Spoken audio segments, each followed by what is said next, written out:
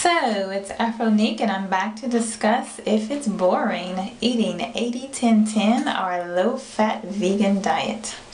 So let's see, like I said, I'm only eating fruits and vegetables with a little bit of nuts and seeds, maybe an avocado every once in a while, and that's it. We're not talking salt, we're not talking any kind of dried herbs or seasonings, nothing. So is it bland? Is it nasty? Am I like, oh my goodness, my stomach is so flat, but why do I have to eat this stuff? No, I'm good. I'm actually enjoying it. I can't say it's always been like that. And the biggest thing is it's been a major transition that's gotten me to this point.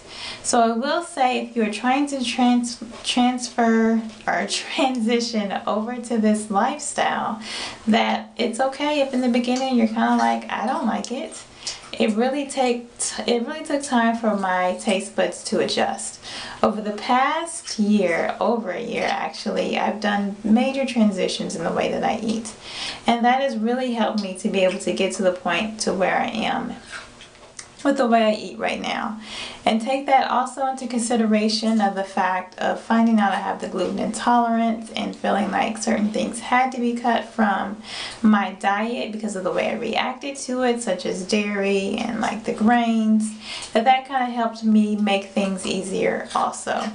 But originally I wasn't trying to cut grains out of my diet. When I first started hearing people say they weren't good for you, I was like, I don't know that I can go without grains. And when I first started learning about raw food and heard that that existed, you know, a little bit after I went vegan, I was like, I would never be able to do that. I will just be vegan for the rest of my life because I'm not going to cut out grains on my diet. And, you know, there's so many other things that I want to be able to eat that you can't eat raw. And I'm just like, it wouldn't work for me. And then when I was like into raw, when I first started getting into eating raw, and then I learned about kind of doing the mono meals and stuff like that, that was really good for the digestion. You know, I was like, yeah, that would be pretty boring to just eat a whole bunch of apples and that's like a meal. I would be like, I could never do that.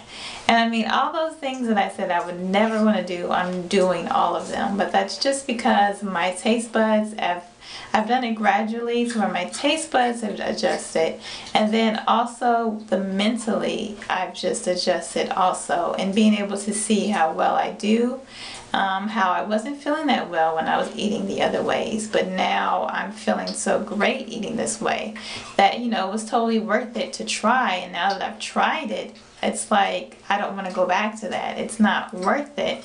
And then I don't even want to go back to it because I don't feel like I'm missing out on anything, you know. So it's just been a major transition. And so I love it. It's just interesting to see how far I've come. Like, you know, like when I would kind of eat raw meals every once in a while, like let's take a raw taco for example. When I used to make raw tacos, it would be like your lettuce, it would be like a nut-based meat, type of like a meat, and then it would be like maybe red peppers, tomatoes, carrots, cabbage, and then kind of like maybe some kind of like a dressing on it made from like nuts usually. And that was a raw taco for me. But now a raw taco for me can be as simple as lettuce, cucumber with like maybe like a sesame seed dressing on top. You know, I can just get it like that. Or sometimes I can just take some lettuce and just put some cucumbers or something like that in it, and I'm good with that. And that's like a taco to me.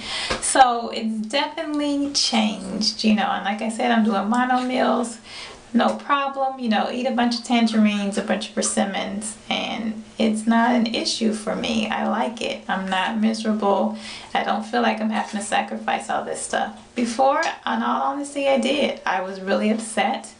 You know, it was really before I went low-fat raw vegan. I was really upset. I was like, why is my body like this? Why is it having such a hard time digesting all these things? All these other people get to eat this stuff and they still got a flat belly. Why do I have to be like so particular about the things that I eat? And now I'm just like, I don't have a problem with it. I love it. And I'm so glad actually that I found out about the gluten sensitivity, because that was one of the things that got me down this path, you know, and helped me to give up some things. And so, you know, it's been great and I can't complain whatsoever about it. You know, my taste buds are happy. I'm happy. It's all good. All right. Thanks for watching.